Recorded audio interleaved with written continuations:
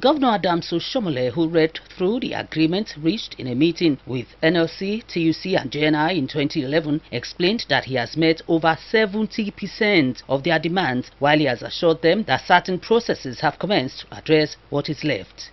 For instance, he said for the demand on employment and the release of promotion for civil servants, he has forwarded the list of nominees for the Civil Service Commission to the House of Assembly for ratification, since it is the responsibility of the Commission to take charge of such duty. He said the outstanding 10.5% for teachers' special allowance for primary school is an issue they can take up with local government councils. The governor, who condemned the strike action, added that he has made frantic efforts to explain the financial status of the state that has nosedived as a major factor affecting government policies and programs. While appreciating the Joint Action Committee on Medical and Dental Consultants and Resident Doctors for shunning the strike, Governor Oshiomhole assured that he is looking at how best to deal with issues affecting health workers in the state to check imminent brain drain.